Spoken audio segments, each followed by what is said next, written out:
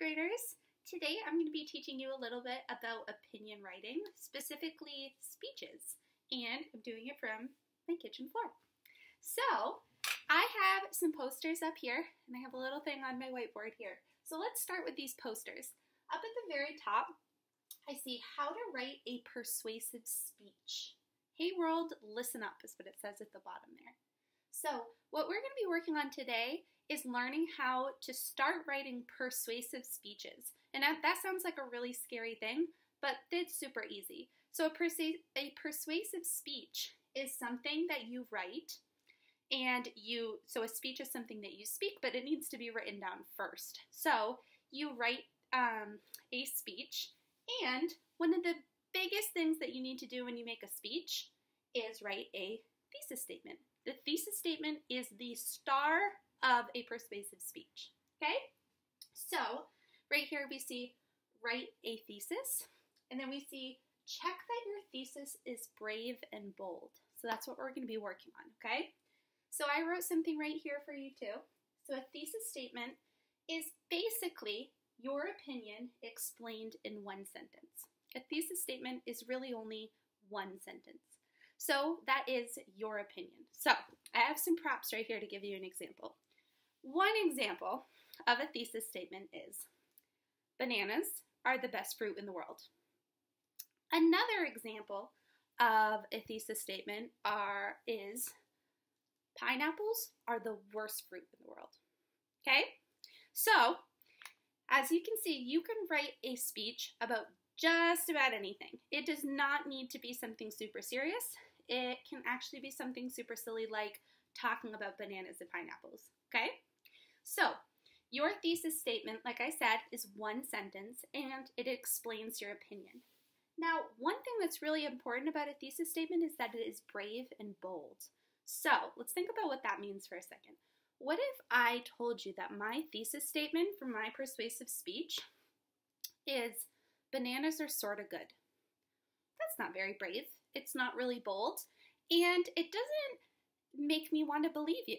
If you say something that's wishy-washy, it's not going to help your persuasive speech be very strong.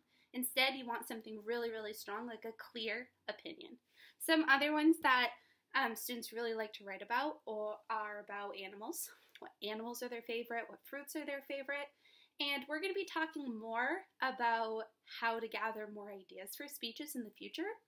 But just for today, I want to be focused on thesis statements and writing lots of different ones.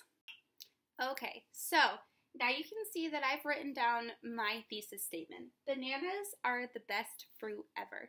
So now that I have a thesis statement down, do you think that's it? Have I convinced you that bananas are the best fruit ever? I don't think so. What you need now is you need to come up with 3 reasons. I always say 3 is the magic number when it comes to writing. 3 reasons helps your reader to understand what you're talking about better, and it helps to convince them that your thesis statement is true. So I'm actually going to go like this. 1, 2, 3. Now this is going to help me organize my writing a little bit. This is not a published piece of writing. This is just an outline to help me write in the future, okay? So I have bananas are the best fruit ever. And then 1, 2, 3. I need to come up with now 3 reasons why I think that's true. And if I really believed in my thesis statement, 3 reasons should be pretty easy. If you're really struggling to come up with 3 reasons, maybe you need to change your thesis statement a little bit. If you can't come up with 3, it's going to be kind of difficult to write, okay? So let's see. Bananas are the best fruit ever. Because they're sweet. Like I said, this is just a draft, so it doesn't need to be perfect, and they can just be short sentences like this. You don't want to write a whole paragraph for your outline. So, they're sweet. They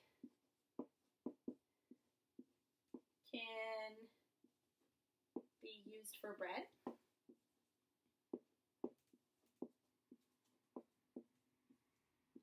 Banana bread's delicious. And finally, they are easy to eat.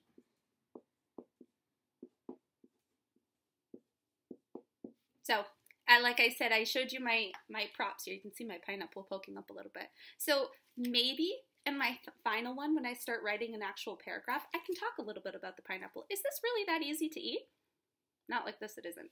So I'm going to say that bananas are the best because they're so easy to eat. All you have to do is just break it open and peel it. Okay?